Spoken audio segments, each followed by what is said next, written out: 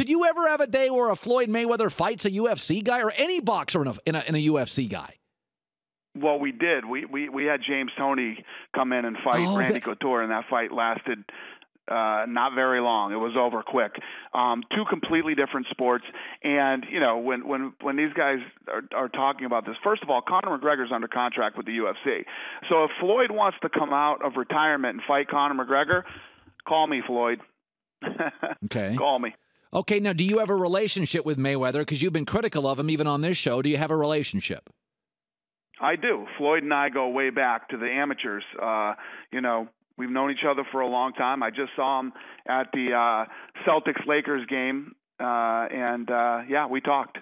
So we have a good relationship. You know, we go at each other sometimes, but at the end of the day, we've known each other for a long time. Okay, you know, Floyd can be very rigid. You know he's not going to allow kicking.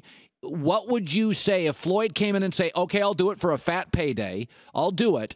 But it's a real disadvantage for a Conor McGregor if he has to go by entirely boxing rules. Wouldn't Floyd have to be willing to allow some UFC rules? Complete disadvantage for Conor in boxing, right? And absolute disadvantage for Floyd in MMA. So, it's why it's one of those tough things to do. And you know, there's so much ego involved and so much money involved. Those fights are fun to talk about, but very hard to make.